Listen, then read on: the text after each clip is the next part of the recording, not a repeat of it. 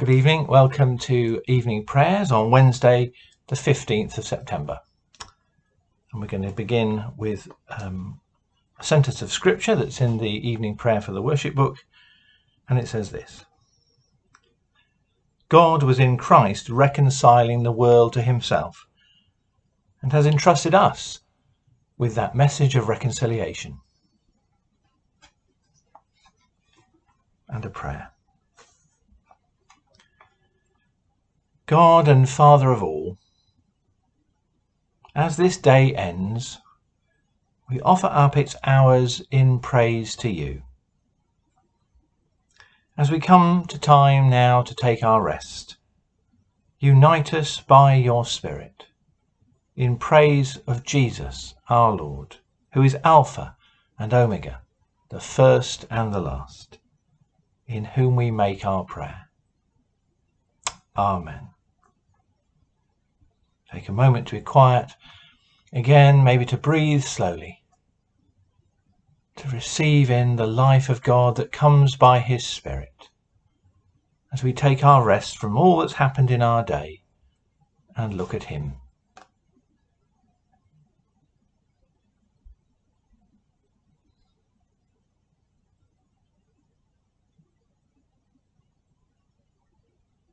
Thank you, God our Father, that you welcome us here. We come because of Jesus and all he's done, and we come in the power of the Spirit to listen to you. Help us to do just that now, in your name. Today's living letter, epistle, is 1 Corinthians 2. We'll continue 1 Corinthians 2 tomorrow as well, finish up the chapter. But just the first 5 verses, and we got, it's fantastic, we've got Johnny Cash reading 1 Corinthians, so away with you, Poirot. We've got Johnny reading from the New King James, 1 Corinthians 2 and verses 1 to 5. Chapter 2. And I, brethren, when I came to you, did not come with excellence of speech or of wisdom, declaring to you the testimony of God. For I determined not to know anything among you except Jesus Christ and him crucified. I was with you in weakness and fear and in much trembling. And my speech and my preaching were not with persuasive words of human wisdom, but in demonstration of the Spirit and of power, that your faith should not be in the wisdom of men, but in the power of God. Many years ago, I think in the 1960s, there was a famous book written by a man called Eric Byrne, and the book was called The Games People Play. And it didn't mean football and rugby. It meant the kind of psychological games and, that kind of thing that we play with each other, particularly in the workplace even. And he had one called Niggy Sob. And it was one of those where people play word games with one another to trap another, kind of, you say that, then you'll say that. I'm going to say this in restore. I'll bring you into the spider's web and I'll catch you. And it was called Niggy Sob because it was the letters, now I've got you, son of a gun. Except it doesn't rhyme with B, does it? But you know what I mean. Yes, now I've got you. And sometimes we can be clever with words, can't we? I think sometimes that I'm clever with words. You know, I know how to get people to respond to something. And if I want my way, well, will I say it that way or this way? That's not good. Being like that, being clever with words in the wrong way. So I'm really fascinated that when Paul says he went to Corinth, he says he was really tongue-tied and he was really nervous. You don't think of Paul like that, do you? Like he's a new local preacher, and he's really feels that his words were faltering and not very good. But what he says is that doesn't matter, because he wasn't doing it just on his own strength, in his own words, in his own cleverness with words. He was doing it in the strength of Jesus, in the power of the Spirit. I used to have a superintendent minister. I won't name him because that might embarrass him, if he's still around indeed. And I remember him saying once at a kind of, it's like a study day like we'd have in our circuit. And he was saying, I'm not much of a minister. And, I thought to myself, I hear people say that sometimes, that sort of humility thing, or it's not me, it's Jesus, all that stuff. And sometimes I don't believe them because they're very good at everything. But I believed him because he did struggle with getting his words right. He did struggle with, being not conscientious, but being articulate and clever in his ministry. And yet he was just saying, yeah, but I am what I am, and it's God that matters. And I thought, yes, I believe you about that. We preachers and we leaders need to get out of the way so that Jesus can shine. We're going to hear a song by the worship leader Tim Hughes, and it just says, "May the words of my mouth speak of you, Jesus."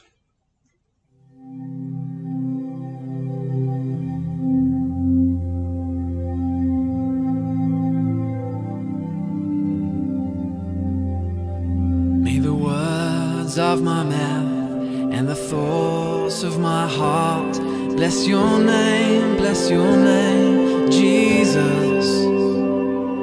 And the deeds of the day and the truth in my way speak of you, Jesus. For this is what I'm glad to do. It's time to live a life of love that pleases you. And I will give my all to you. Surrender everything I have and follow you. I'll follow you.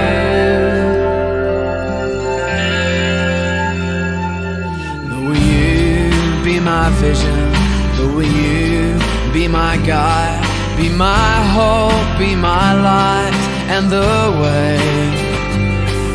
And I look not for riches or praises on earth, only you'll be the first of my heart. For this is what I'm glad to do. It's time to live a life of love that pleases you. And I will give my all to you. Surrender everything I have and follow you. I'll follow you.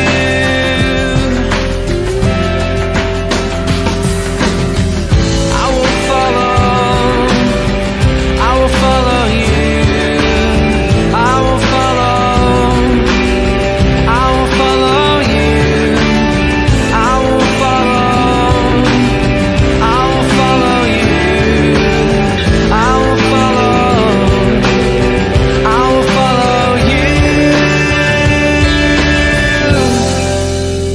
For this is what I'm glad to do. It's time to live a life of love that pleases you. And I will give my all to you. Surrender everything I have and follow you. This is what I'm glad to do.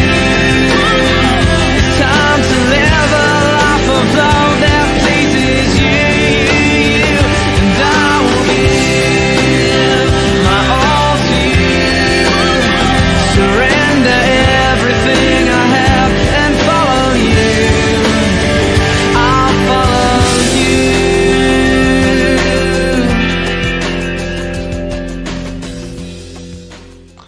And so let's pray. Yes, Lord, may the words of our mouths speak of you. And so we bring before you the kind of places we go to where we have to use words. That might be as simple as a conversation. How often, Lord, does our conversation border on the eternal? Border on heaven and Jesus? We think about people we may disagree with. How often are we planning to be confrontational and difficult? Not speaking words of peace. We think of church meetings And how many of them could be wasted words because we go round the houses or we get on our hobby horse, Lord, and we don't think about you. What does Jesus want here? I think of the words we use sometimes to describe public figures. We're unkind and unmerciful.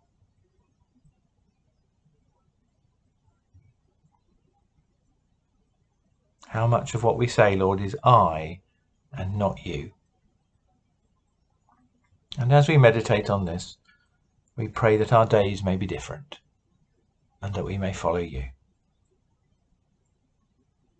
And now, as our Saviour taught his disciples, we pray, Our Father, who art in heaven, hallowed be thy name.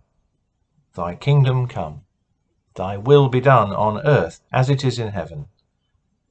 Give us this day our daily bread, and forgive us our trespasses as we forgive those who trespass against us. And lead us not into temptation, but deliver us from evil. For thine is the kingdom, the power and the glory, for ever and ever. Amen.